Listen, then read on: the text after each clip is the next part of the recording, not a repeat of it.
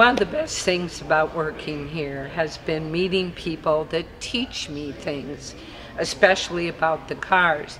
And this Messerschmitt, 1955, so 10 years after the war ended, I always thought was a very strange little car. It's a three-wheel. A German gentleman explained to me that after the war, their factory was no longer allowed to build airplanes as part of the agreement at the end of the war.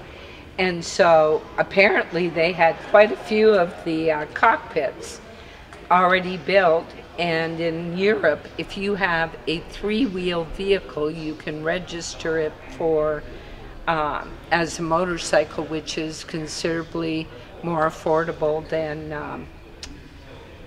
a car. So Messerschmitt decided they would turn their cockpits into three-wheel vehicles.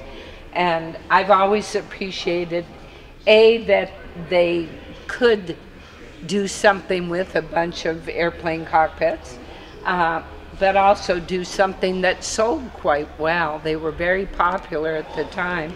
They started producing them because they were economical. Frank bought this probably at an auction. I don't recall a specific trip to go get this, and apparently had it delivered to his TV station.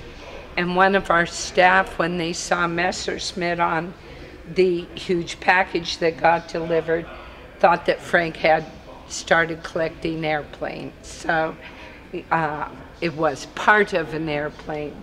But this is one of my favorite because I love history, and it shows the ingenuity of reinventing something and turning it into something popular.